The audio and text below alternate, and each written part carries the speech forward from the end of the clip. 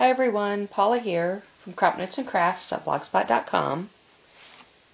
Today I wanted to give a little 411, a little tutorial on die cut machines and the Cuttle bug. There's been a lot of questions on one of the message boards that I spend some time on. So this is for some of those newbies out there.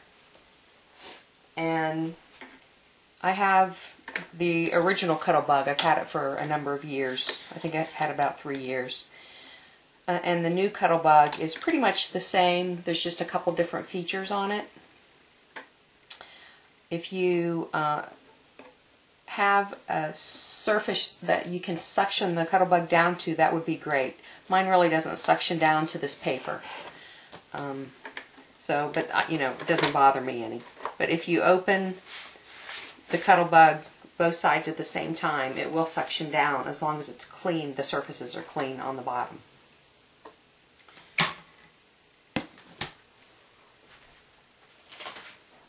Okay, one of the questions that people have been asking has been about their cutting plates warping or cracking, making cracking sounds, and that's perfectly normal. This is what your B plate looks like when it's new. I have a spare set. I'm still using my original plates, and I use my Cuttle bug I think I use it on every project I make now. Nearly every project that I make now. These are my B plates that I use every day. Okay, and they will warp if your plates go through your Cuttle bug tightly in the beginning. The plates will start to bow and warp. And this plate's a little bit warped. It bows down. It's high in the middle here. And the way to help prevent that is, since my bow goes this direction, I'm going to use it in my Cuttle bug this way and not this way, because when it comes through the rollers it will bow up this way. So I'm going to use my plates this way. And the way to prevent that is, especially when it's new and if it's tight, they may warp. And each time you use it, turn your plates a different direction. So if the first time you use it and you run it through and then your plate starts to bow up this way when it comes through, then flip the plate over and run it through with the plates flipped over, and that will help prevent that. So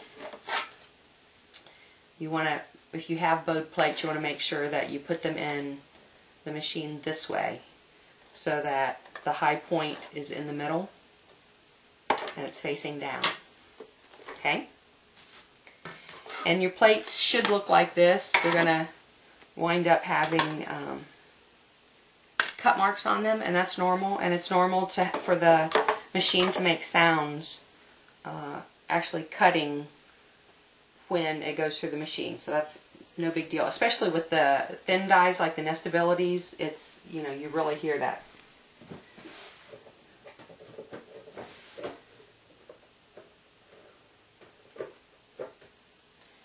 Okay, one of the gals was having a problem with having a tough time getting her sandwich through the machine. And I think she was using a regular Sizzix die. So you want to remove your A plate and you want to use your 2 B plates. I'm going to put my die in.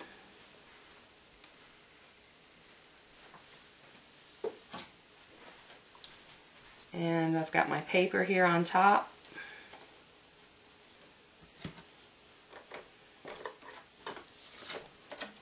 And then your other die. And the other thing that you want to watch is if it's tight when it goes through, particularly when it's new. Some people are placing their die close to the leading edge. and that's not good. That's going to be tough to get that through your machine. So you want to set your die back off the leading edge, make your sandwich,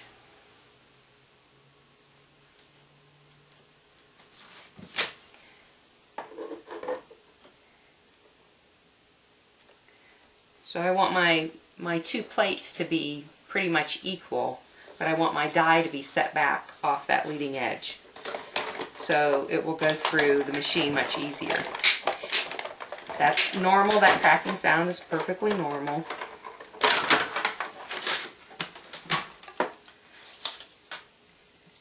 Okay. Now, it's going to be a little bit tougher to cut chipboard.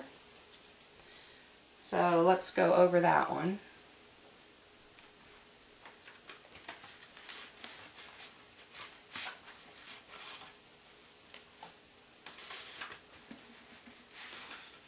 Well, let me find a heavier piece of chipboard.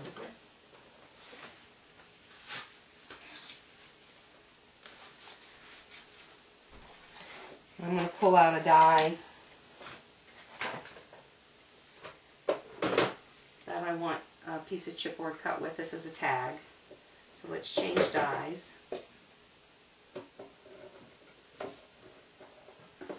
I'm going to pull out one of the Biggs dies, and I'm going to want my B plate, my Biggs die,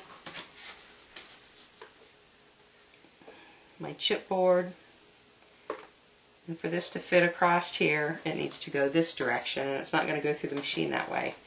So I need to cut my corners off.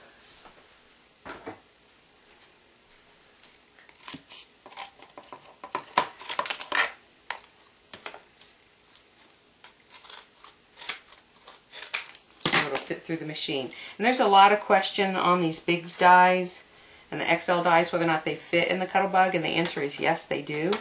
So this could actually go through this direction or this direction. So if I cut my other corners off, I can get that die. It just fits. And I can get that through there. Now if you buy the Sizzix plates, you'll have to cut your plates down because they're going to be a little bit too wide. So I stick with the Cuttlebug plates most of the time so I don't have to alter my plates to make them fit. Okay, and you notice I made my sandwich and my die is set back off that leading edge. It takes a little more effort. So I just hold it at the top and press down on it, but it still rolls through pretty easily. Now when my machine was new, it was a lot tougher, and I just had to go slowly because I was afraid of breaking it, and you could break it if you force it. But it goes through, cuts a piece of chipboard pretty easily.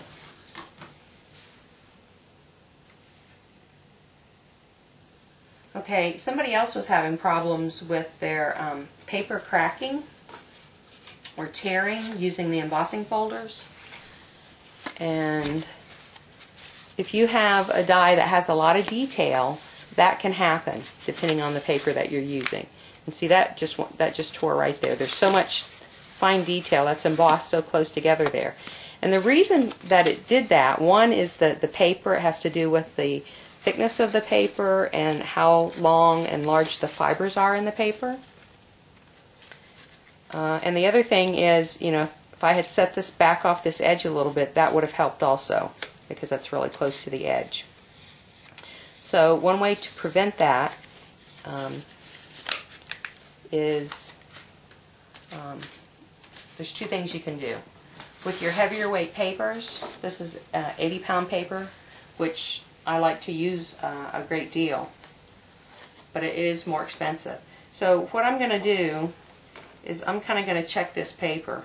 I don't know if you can see that, but I'm just sitting it there, and it's pretty well flat across this edge, but when I flip it the opposite way, this paper wants to bow.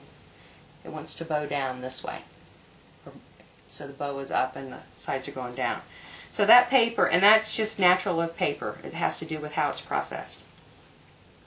So that's going to help me figure out how I want this to go through my die. So I want my raised embossed area to be on this upside, this top side, because that's going to help it to prevent it from cracking so easily. The other thing is how quickly you roll it through the machine makes a difference.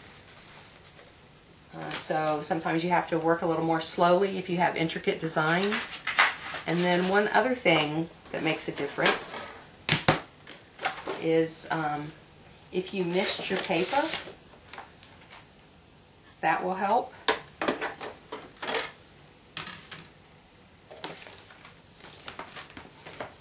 And you really need a fine mister. This was a little perfume bottle.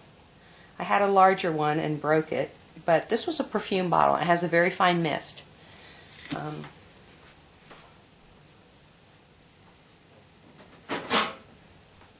Less expensive bottles with these trigger sprays, it's kind of tough to get a real fine mist. So if you can find something like this, it would be better. And what you want to do is lightly mist your paper. And I'm just going to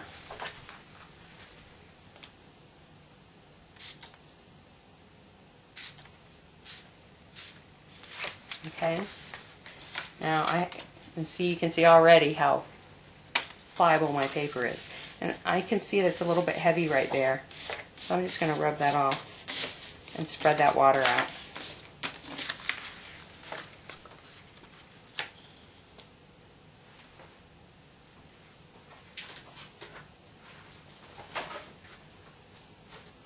I'm going to take that detail die and use that.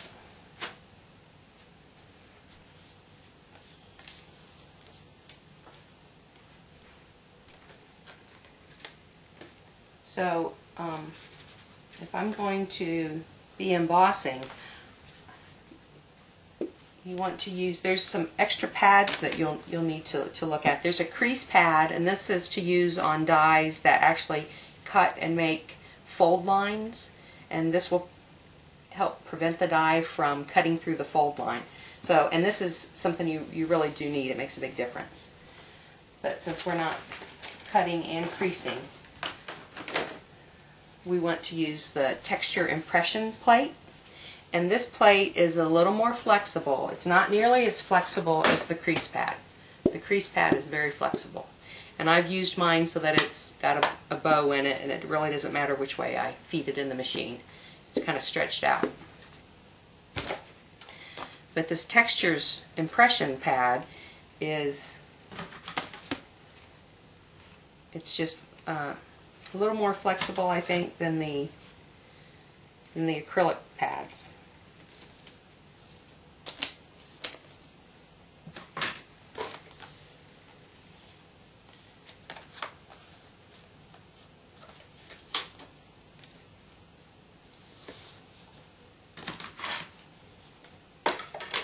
I need my B plate, my die, my paper. My paper's dry already.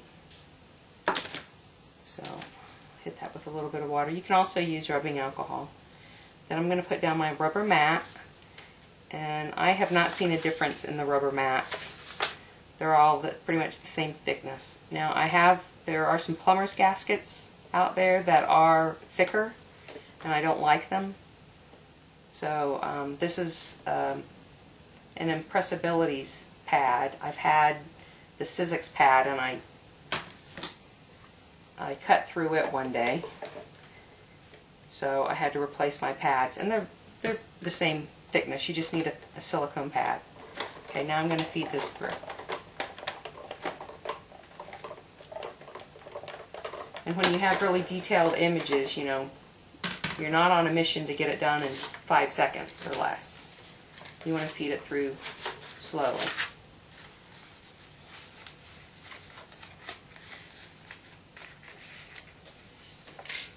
It's sticking. There's some sticky on my die, so it's just sticking there. But you can see how that came out, and it didn't tear up there. I hope that helps you out. Maybe make a few more videos using the die cutting machine, since there seems to be some new people out there right now with the machine with a bunch of questions. So I hope this was helpful, and thanks for joining me today.